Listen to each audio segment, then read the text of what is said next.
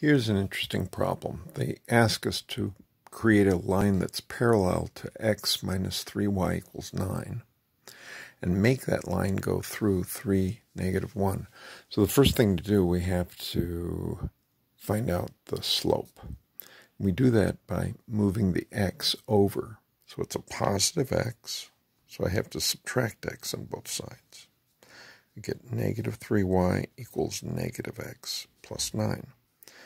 Now, I'm going to have to divide by negative 3 so that I just get the y. So I got a negative 1x divided by negative 3, which gives me a 1/3 slope. So that's why I say the slope is 1/3.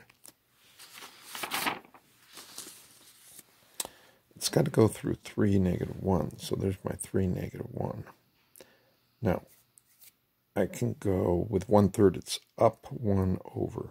Up 1 over, so it gets there. I can also go down 1 to the left 3. See, down 1 to the left 3. So now I got 3 points. The key is that it goes through 0, negative 2. 0, comma, negative 2 gives me an intercepting on the y-axis of negative 2.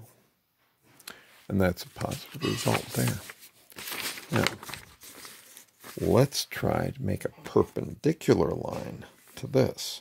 That's nice. They got this all set up for us. 3/4, right?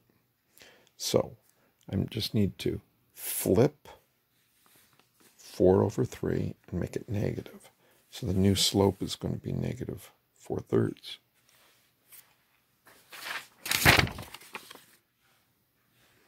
New slope is down 4 to the right 3. And if we're choosing this point of 3, negative 3, if I go down 4 and to the right 3, that point's going to be 6, negative 7.